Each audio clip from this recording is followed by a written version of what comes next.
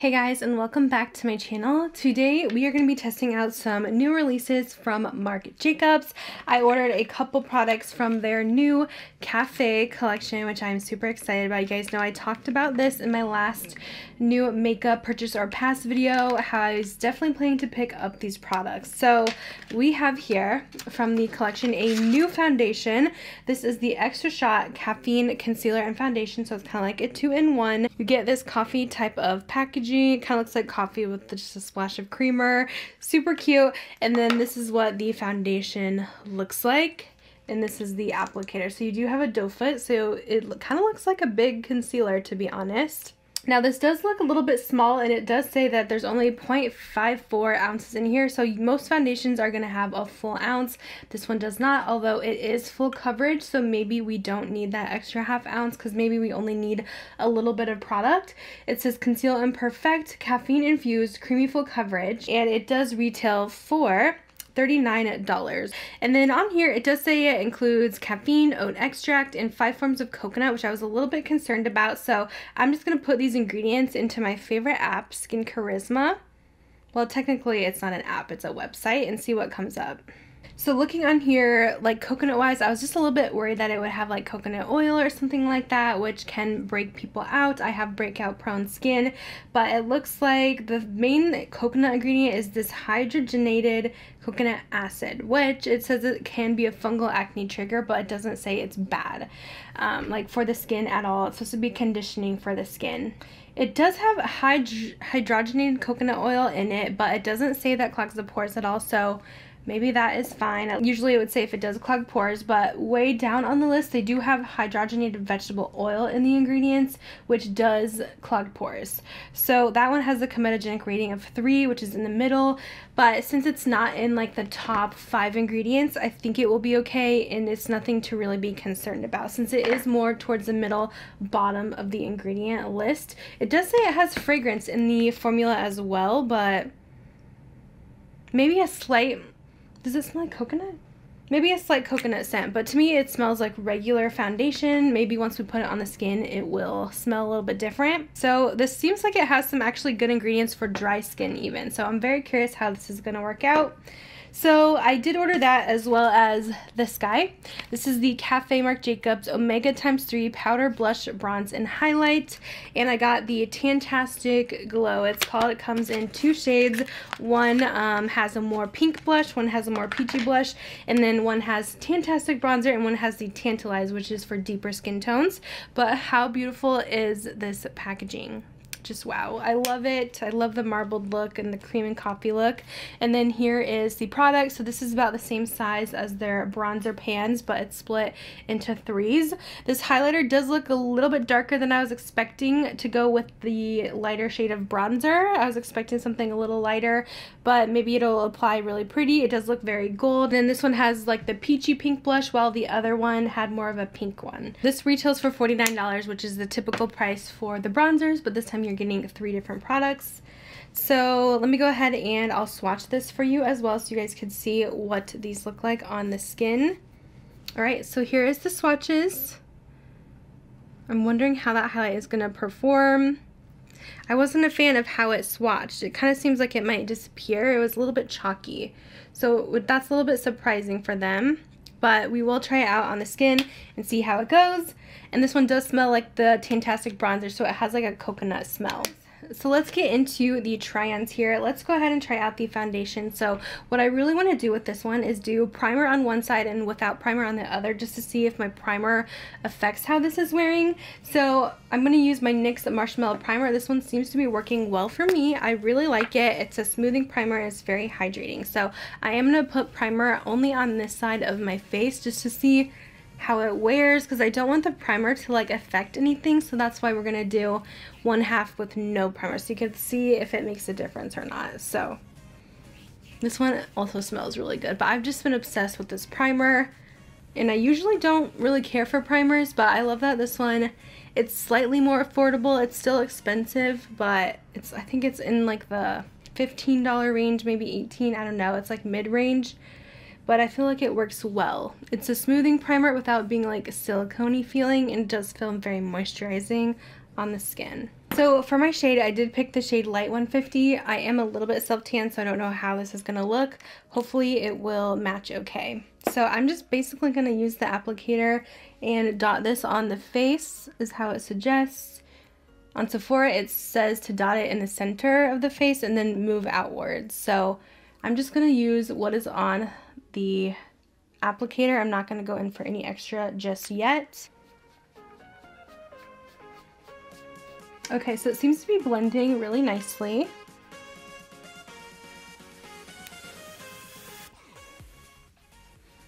And I think the color will be pretty good as well. Just a little bit light right now, but it should match up once I add bronzer and everything. And I like that it's not too thick or anything like that. Sometimes full coverage foundations can be very thick and cakey, and this one feels really nice. So this is like the first layer. I would consider this first layer a medium coverage. I would not say this is quite full yet, so we are going to add more. I'm like a full coverage junkie, so some might be okay with this amount of coverage, but I like to see it like the full capacity. Okay, now we're talking. Definitely getting more of that full coverage look. So it's looking very pretty on the skin. It's giving me like this almost smoothed out appearance. I think it looks really nice. It has a little bit of a dewy glow to it as well, so it's definitely not matte, I would say, but it looks really beautiful, kind of almost like I'm wearing a filter. Let's try it as concealer. So for that, when I was reading on Sephora, it said to leave, if you're using it as concealer, to leave it on for like a minute. So we're gonna just conceal the inner and outer portion of the eye here. Usually with concealer, I like a little bit lighter, but obviously I don't want to buy a whole nother shade just for that. I'm gonna go over these acne spots I have as well, and we'll just let that sit a minute. So next I am going to just blend in that concealer on those breakouts I had. It covered really well. Let's blend it on the under eyes.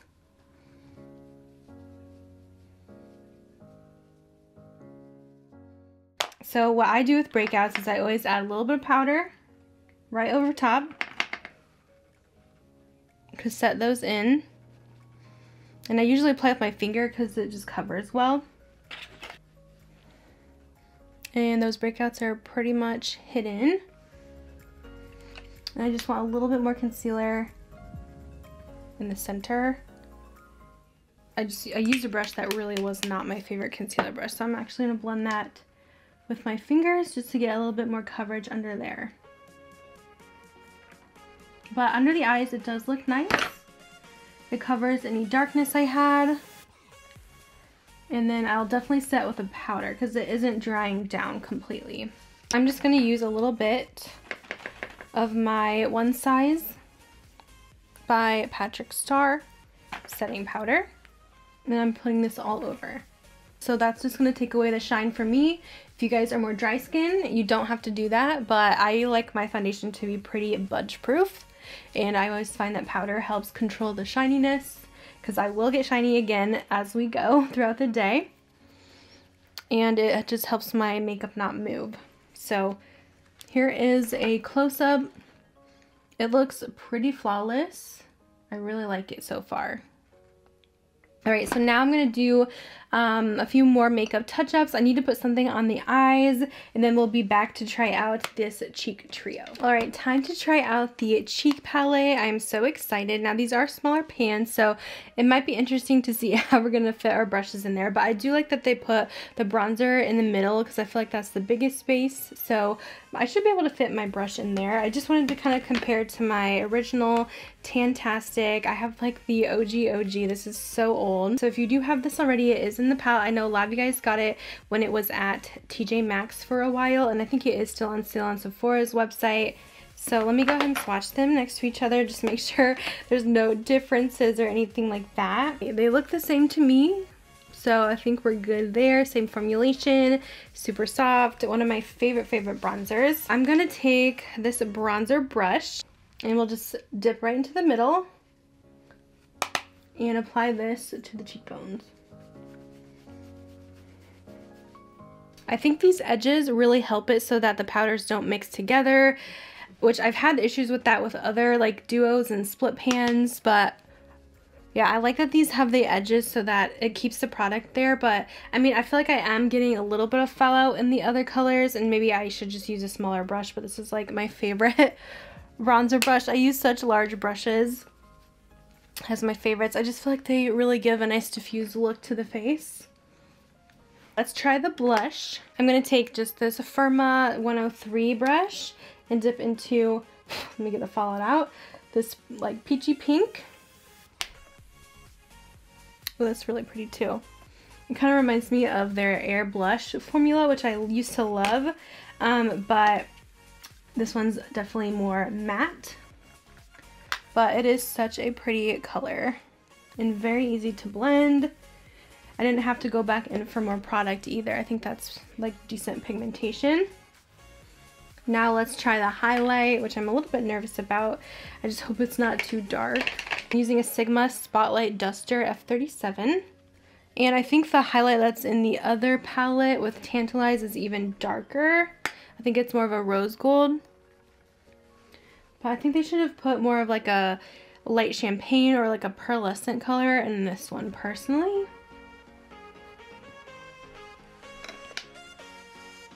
I don't know, it just doesn't seem like it's my favorite highlighter formula ever.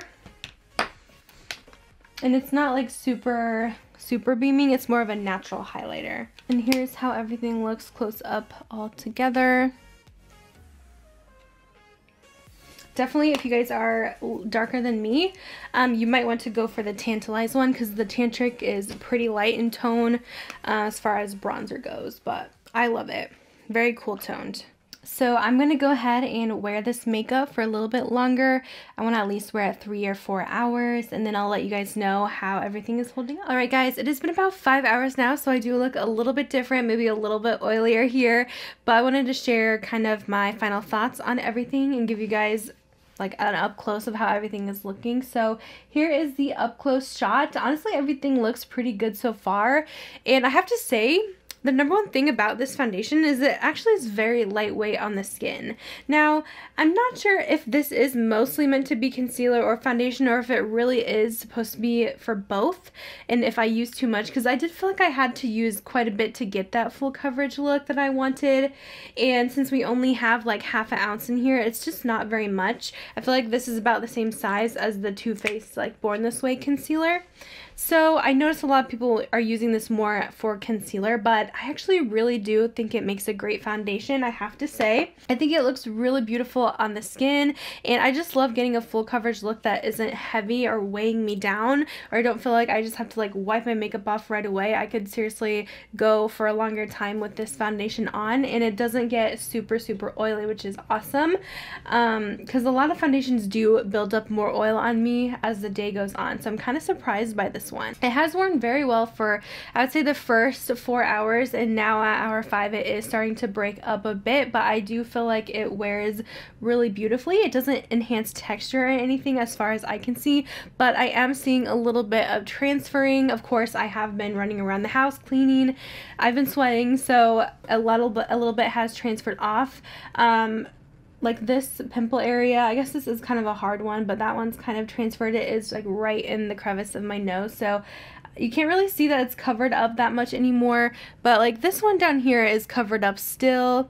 I'm getting a little bit of breaking up on my chin, and yeah, just my nose mostly is the part that's breaking up, but I do feel like it does look nice as a foundation. Now, as a concealer, I feel like I struggle hardcore with concealers, and I can never have one that just like sits put and stays all day, but I am noticing my darkness coming through, so I don't think it really has held up long as a concealer under the eyes or anything like that, and maybe it would be different if I did get a lighter shade, but since I use just my skin tone color, I'm just not sure if I'm loving how it looks under there. I just feel like it looks a little bit dark.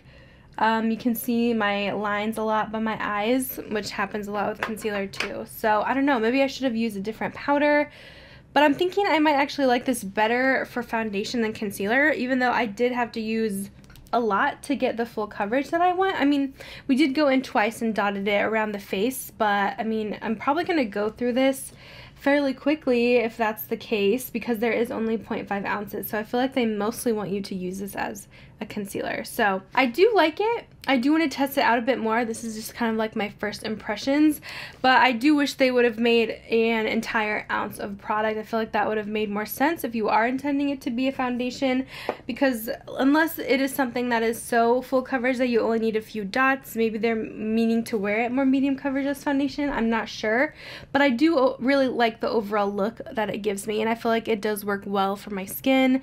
It's not too dry, so maybe combination skin this could work for. I'm not sure about dry skin, but I feel like oily skin could definitely get away with this. Even though it gave us a little bit of a glow in the beginning, I did set it with my One Size blurring powder, and that seems to mattify it really well throughout the day. And I'm always used to touching up, but I really haven't gotten oily that much, and I feel like the foundation has lasted very well for me compared to some other foundations I've tried. So far, that's kind of my thoughts there. I'm not sure if the caffeine in here really does a whole lot for me. I don't know. Let me talk about the cheek palette. So, just going into this, I'll say I'm kind of disappointed in this one just because of the highlighter. I'm not impressed with the highlight formula.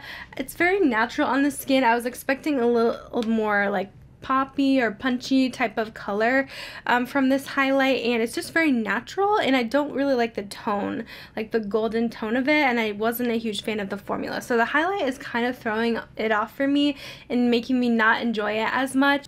The scent on this one, I feel like definitely lingers more than my other bronzer. So if you guys don't like scents, like this one I could smell for a little bit longer than my original. And I don't know if that's just because this one I've had for a long time and this one's like a fresh one. That could be it. It is nice to have all three of the colors together, so you could do blush, bronzer, and highlight, but I don't know if this is really a necessity, especially if you do already have the bronzer, because I'm just not really impressed with that highlighter at all. But the blush I thought was very beautiful on the cheeks. I do enjoy that a lot. The formula is very nice, but yeah, I was expecting more from this, so I feel like I'm just a little bit let down by this one. I don't think it's like a must-have, especially for the price. I have more cheek palettes that I do prefer over this, and it is beautiful and stunning, and I mean, yeah, I'm going to keep it in my collection and use it, but I'm just not as wowed as I thought I would be originally. I was so excited for that. Anyways, that's kind of my thoughts on this collection, the Cafe Collection from Marc Jacobs. I'd love to know what you guys are thinking down below, if you guys plan to pick any of these up anytime soon. I'm very curious about the other shade in this palette, the Omega ×3. To see how that goes. I feel like most of the reviews up have gotten the same one that I did, the Tantastic Glow, but I will go ahead and let you guys go. Thank you so much for watching, and I'll see you guys in my next one. Bye guys.